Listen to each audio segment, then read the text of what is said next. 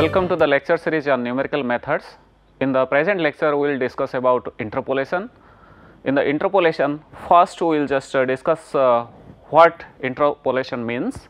or where we are just using this interpolation. In the second step, we will just discuss about different operators like finite difference operators, that is different classes it is used for this approximating this function with the polynomials, and how we can just relate between these different operators. So, that I will just discuss in the last section of this lecture. So, whenever we are just going for this interpolation or we are just trying to discuss about this interpolation, interpolation is nothing but that if we will have a set of data points, then if the curve is passing through this set of data points, especially it is called interpolation. Suppose we will have these data points like x0, y0, x1, y1, x2, y2, x3, y3. Then if you will just plot a curve passing through these points, then this curve is called interpolating curve. This means that if we are just finding this curve, the process of finding this curve passing through these points like x0, y0, x1, y1, x2, y2, x3, y3 is called interpolation, and the obtained curve is called interpolating curve. And here especially if you will just see, y0 is nothing but it is just taking the value of f at the point x0 here. Similarly, if you will just define y1 here, that is nothing but f of x1 here, y2 is nothing but f of x2 here, y3 is nothing but f of x3 here. This means that if we will have a function that is y equals to f of x, then particularly for this function f of x, if we will have the points like x0, x1 up to xn are the set of tabulated points or data points, then at that point exactly we can just determine this functional values or the function at that points exactly. So, if we will have these functional values, that is in the form of like y0 equals to f of x0, y1 equals to f of x1 and y2 equals to f of x2 and yn equals to f of xn, then we can just put all these points, and at that points various ways we can just connect these points through the curves, and the best way to fit this curve with these points is called interpolation here. So, basically before going to interpolation or how we can just approximate this tabular values by a curve or a chord here. So, we will just discuss brief history about this interpolation here. So, interpolation came from ancient Babylon and Greece, where farmers are using basically for their plantation of their crops based on the prediction of positions of sun, moon and the planets. Specifically, if you will just see in India also, we are just visualizing that if this is in the month of like monsoon month, it is just coming like June or July. So, farmers started harvesting their crops basically. So, this hypothesis basically it came from ancient Greece only, and how these predictions like movement of sun or the movement of planets, if it is just observed in a different lines or curves, that at a particular point if we are just expecting that heavy rain will come, and if at a particular point we can just expect that the sun ray will be more and we will have a summer. So, based on that only it can be predicted that how we can just get the best output of the crops. Then if you will just see the ancient history again, then Hipparchus of Rhodes in Greece used linear interpolation to construct a chord function which is similar to sinusoidal function, especially your sine function or cos function, especially if you will just see. This means that if suppose sometimes some insects are also moving in different paths, this means that they are just following some functions also at that point also. This means that if we are just relating like different creatures to the nature, then we can just find that interpolation existing at each phase of this nature also. So, they are especially used this sinusoidal function to compute the positions of celestial bodies, and especially Chinese people also used this interpolation method to formulate their standard calendar. Especially this is nothing but in the present numerical analysis, it is called Gregory Newton's interpolation. So, Gregory Newton interpolation means either it is just starting from the beginning of the table or it can start from the end of the table to compute the data throughout the whole table. This means that if we will just start this year at the beginning of the table, then if you will just use this interpolation, then we can just compute that when this month will end and when the next month will start or when the year will end also. Sometimes also if you will just start this computation at the end of this year also, then if you will just take this backward calculation of all these tabular values, then we can just predict that when this Sunday will come or when this Monday will come and which month it will just fall it out. So, that we can just predict it out. Indian astronomer and mathematician, if you will just see, they have also introduced this method of like second order interpolation of the sine function and later on method of interpolation of unequal interval data. Especially Brahmagupta introduced this one, and they have used also this like a sine function and a cos function for the second order interpolation functions there itself to visualize that how this like moon and this structural motion of this sun, it is just coming in the space also. So, then we will just go for this basic introduction of interpolation. Suppose if a function f of x is known to us, then we can just put all these tabular values in a particular form. This means if we will have this set of data points or these tabular points like x0 and x1, x2 up to x3, it is known to us. Also this function y equals to f of x is known to us, then especially we can just determine these values like y0 equals to f of x0, y1 equals to f of x1, y2 equals to f of x2 at particular points. Sometimes if this function is not known to us in explicit form, then how we can just assume that this curve will move in that form, or if we will have this set of data points like x0, y0, x1, y1, x2, y2, x3, y3, it is known to us, then at a particular point how we can determine this function, that especially we can just made it out if we will just use interpolation here. Suppose the set of data points, if we will have like x0, y0, x1, y1, x2, y2 up to xn, yn, satisfying this condition y equals to f of x are given, where this explicit nature of f of x is not known to us, then it is possible to construct a simpler function, suppose phi of x, such that f of x and phi of x agrees well at the set of tabular points. This means if we will have this set of data points like x0, y0, x1, y1, x2, y2, x3, y3 here, then if the function is not known to us, then we can just construct a simpler function. Suppose this is the function we can just construct as phi of x here, which can just pass through these points. Then we can just say that phi of x is the interpolating polynomial with this function f of x at that points.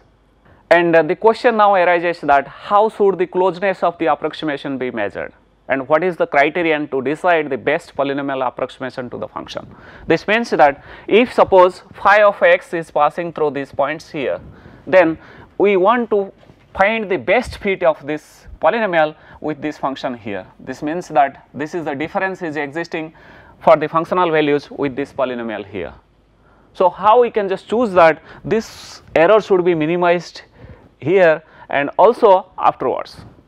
at all the particular points, even if this curve is passing at that points for this polynomial phi of x, but we can just find the differences at each of the level there. So, if you just consider these points are very close to each other, then this error can be minimized. This is the first condition we can just assume here. And for that,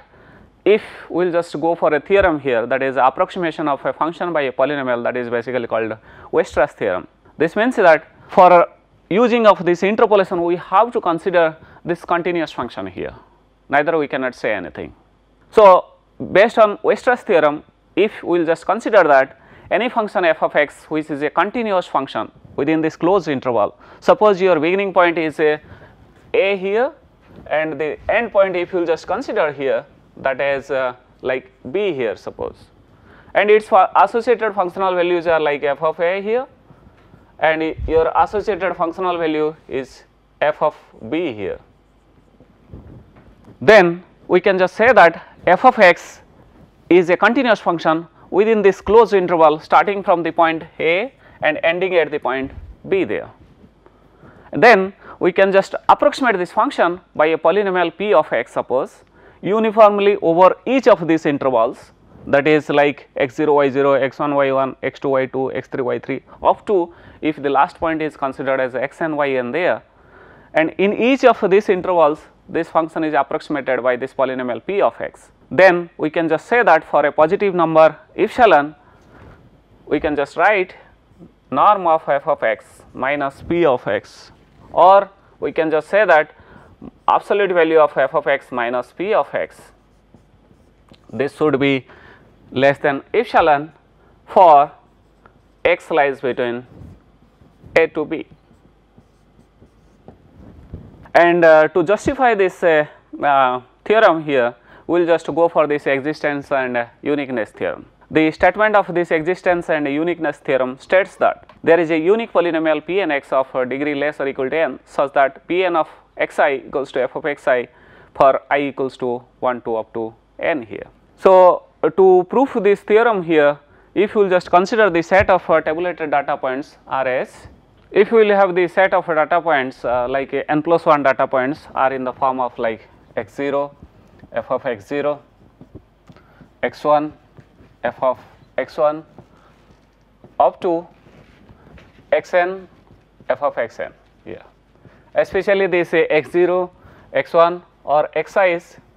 are called tabulated points or nodal points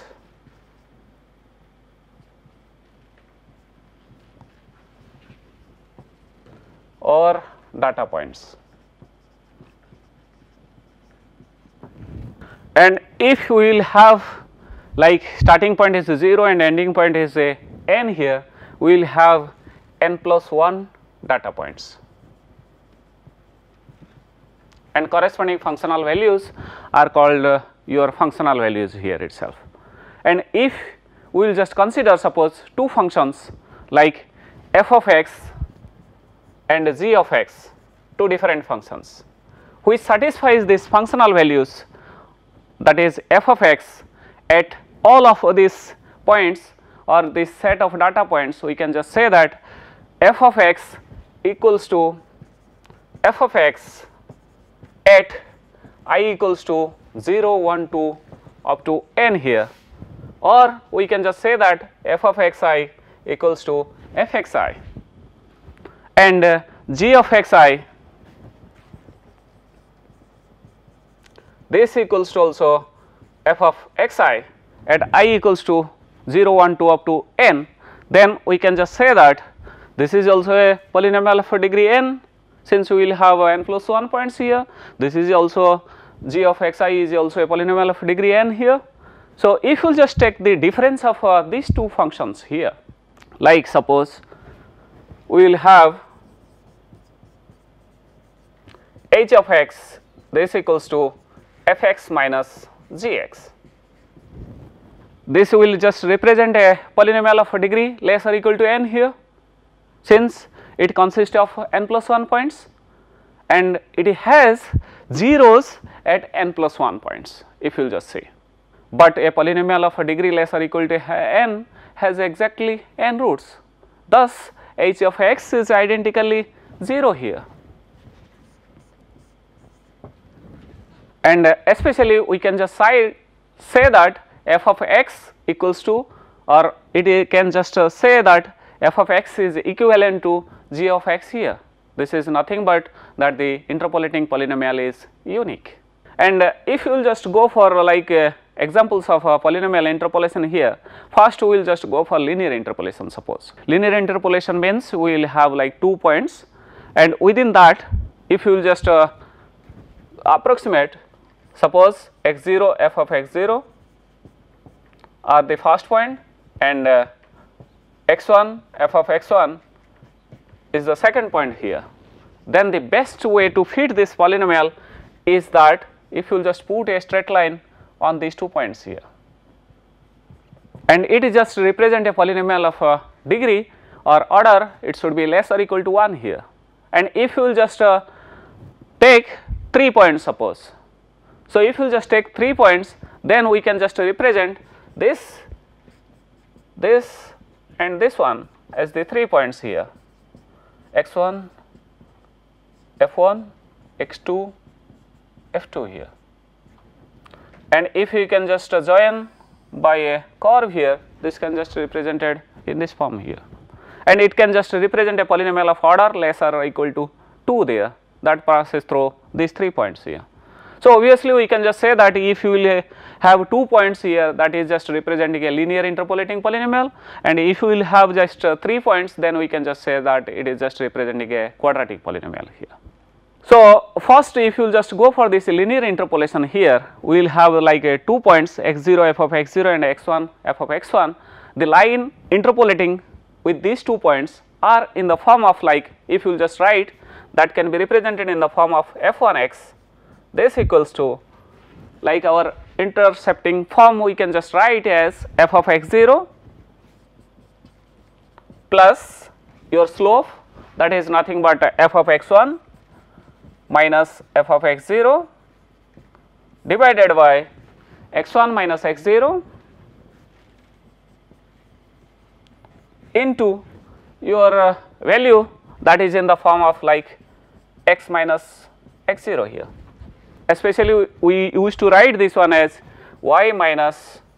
y0, this as m into x minus x0 here. M is nothing but the slope, that is nothing but dy by dx. Sometimes we are just writing, sometimes if the functional values is known to us, then we can just represent as this one here. So this is the first representation of this linear interpolating polynomial. For example, if you will just consider, find a polynomial that interpolates, suppose the point 1, 2 and 2, 4. Then directly, if this point is written as 1, 2 here, and the second point if it is written as 2, 4 here, so directly we can just put this y0 as 2 here and x0 is 1 here. Then like x1 value we can just put as 2 here, and f of x1 can be represented as 4 here as. And if you will just compute this one, so f1x can be written in the form of first value f of x0 we can just write, that is nothing but 2 here, and then plus f of x1, f of x1 is nothing but 4 minus we can just say f of x0 is 2 here divided by x1 minus x0. So x1 is considered as 2 here, 2 minus 1 into x minus 1 here, and obviously this will just represent the value as 2x here. Similarly, if you will just go for a quadratic interpolation here, so the quadratic interpolation representation can be written as, the quadratic interpolation can be constructed by considering like 3 points here, that is x0 f of x0, x1 f of x1, x2 f of x2 here. If you will just consider these 3 points, then we can just write this formulation, that is the interpolating or quadratic interpolating polynomial as f2x, this equals to b0 plus b1 x minus x0, b2 x minus x0, x minus x1 here, where these coefficients b0 can be defined as f of x0 here, and if you just write b1 here, that is nothing but f of x1 minus f of x0 divided by x1 minus x0 here. Similarly, b2 can be written as f of x2 minus f of x1 divided by x2 minus x1 minus f of x1 minus f of x0 divided by x1 minus x0 whole divided by x2 minus x0 here. Especially if you will just see the first coefficient here up to this one, this just represents the linear interpolating polynomial, and the extra term if it is added in this form, in this equation here, that is just representing this quadratic interpolation here. So, based on this, if you will just go for some examples of like linear interpolation and quadratic interpolation, we can just find that interpolation is used to provide an estimate of a tabulated function at the values where this functional values is not known to us. Particularly, if you will have a curve here, and at a particular point if we want to calculate these functional values, then we will just use this interpolation. Then suppose the question is asked that if the sine is the function here and the functional values for sin x is given at 0, 0 0.1, 0 0.2, 0 0.3 and 0 0.4 here, and it is asked to compute sine of 0.15 based on these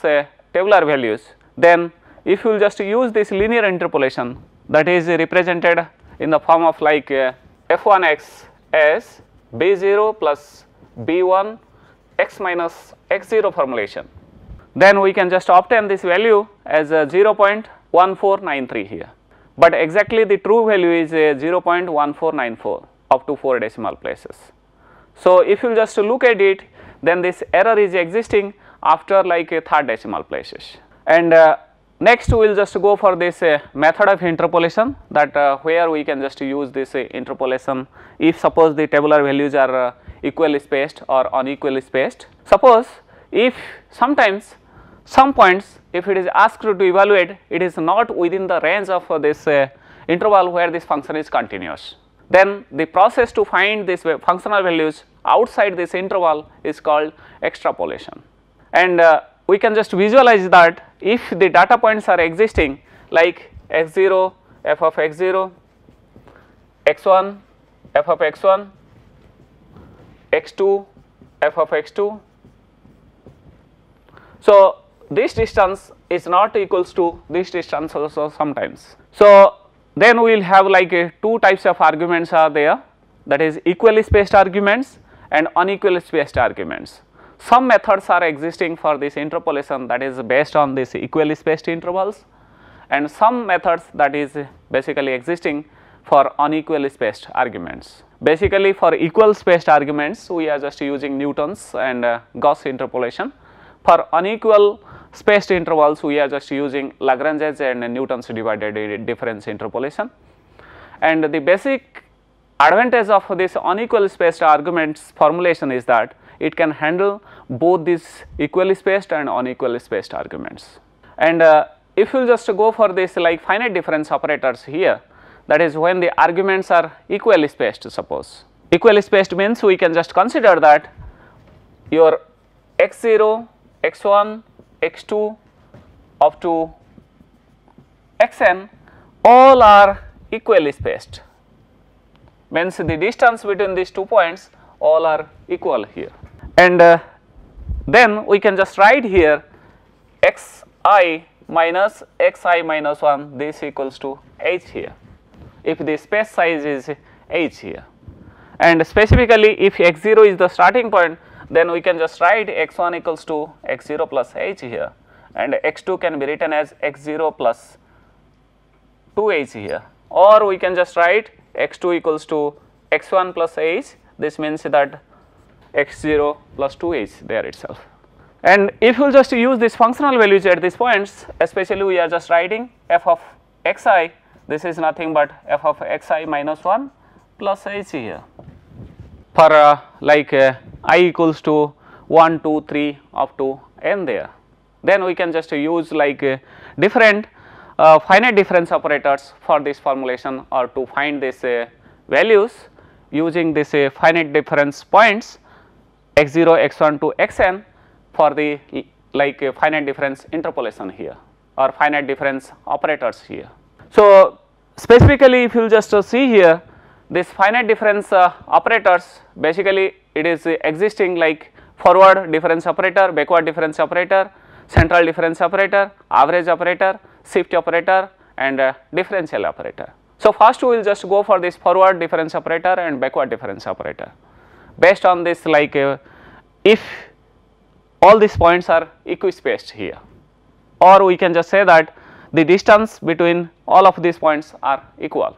So, for the forward difference operator, if you will just use this tabular values, that is in the form of like x0, y0, x1, y1 up to xn, yn here, then we can just use this function as y equals to f of x here, and delta of f of x can be written as f of x plus h minus f of x here, if h is the space size between these 2 points x0 and x1 here. And especially if you will just write in a functional form here, delta of y0, this can be written as y1 minus y0 here. Similarly, if you will just write delta of y1, this can be written as y2 minus y1, and if you will just continue up to delta of yn here, so it can be written as yn plus 1 minus yn. If you will just see yn plus 1 is not within these tabular values, then we can just compute this delta operator up to yn minus 1 here. So especially it can be written as yn minus 1. If you will just use this backward difference operator, so backward difference operator, it is just moves these functional values towards the back of the point there. This means that nabla is the operator which is called the backward operator, and delta is the operator which is called the forward operator here. So if we will just use this nabla operator, then we can just write this one as y1 minus y0. And if you will just relate these operators here, then we can just say that delta of y0, this is nothing but nabla of y1 here. And similarly, all other operator values you can just define here, that is nabla of y2, that can be written as y2 minus y1 here. And if you will just go for this up to last point here, we can just write nabla of yn as yn minus 1 here. And if you will just go for like central difference operator means we can just write this central difference operator as small delta here. And if it is operated on function f of x, especially this can be written in the form of like f of x plus h